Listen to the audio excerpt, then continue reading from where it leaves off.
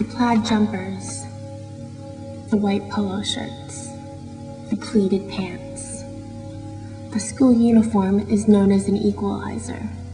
It creates boundaries which at a glance makes us all equal. But when it comes down to it, this is not the case.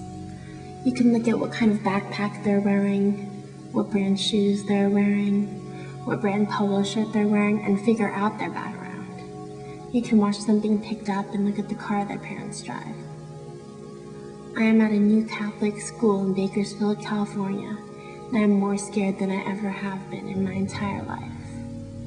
I enter the classroom to be stared upon by 30 or so other kids. I slowly looked around the room, but at the time failed to notice the fact that there were no other Filipinos in the room other than myself, let alone anyone with skin remotely as tan as me. This slowly became more and more obvious as the teasing from the boys persisted. "Go back to China," the boys would say, followed by a push or pulling of my ponytail. "You're ugly. Go back to where you're from. Go back to China." "I'm not from China. I'm not from China." "Yes, you are," they would say, as they squinted their eyes to mimic mine.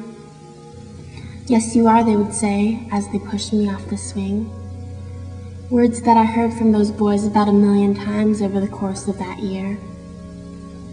Never did I feel so alone. Never did I feel so alienated.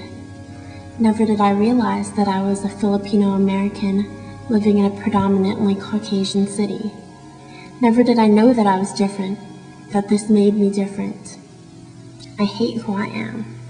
I wanted to be white. I want to wake up, stare myself in the mirror, and be white so that the teasing would go away.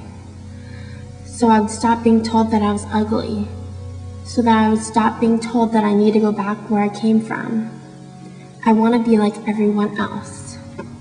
I am 9 years old.